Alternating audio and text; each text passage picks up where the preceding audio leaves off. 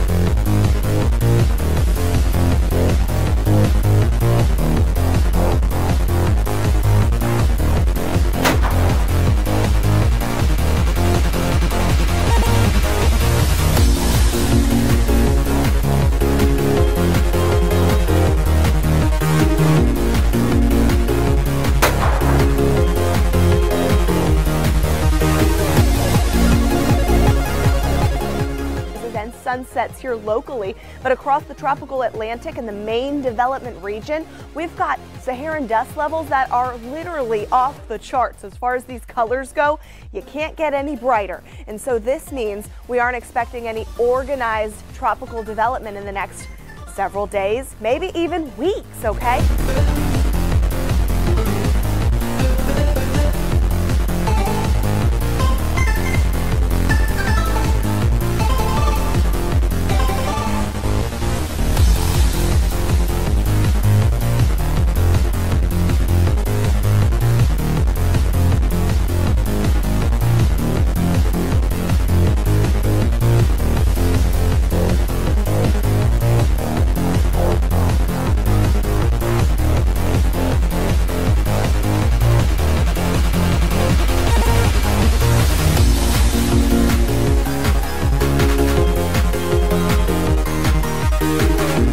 State of emergency in Puerto Rico. At this hour, Hurricane Fiona is slamming the island with 85-mile-per-hour sustained winds. The remnants of an asphalt roof blowing through the streets. The governor of Puerto Rico is calling the damage catastrophic.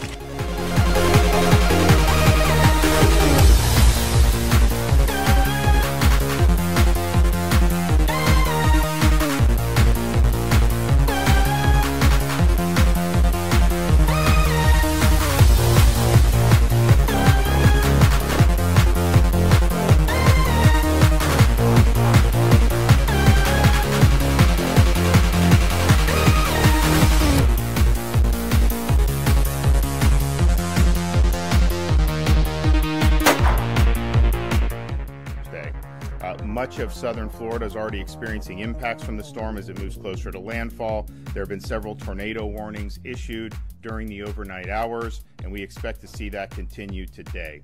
A storm of this magnitude will produce catastrophic flooding and life-threatening storm surge on the Gulf Coast of Florida, and the highest risk areas are ranging from Collier County up to Sarasota County. The current track has the storm making landfall in Charlotte County. If you are in any of those counties, it's no longer possible to safely evacuate. It's time to hunker down and prepare for this storm. This is a powerful storm that should be treated like you would treat if a tornado was approaching.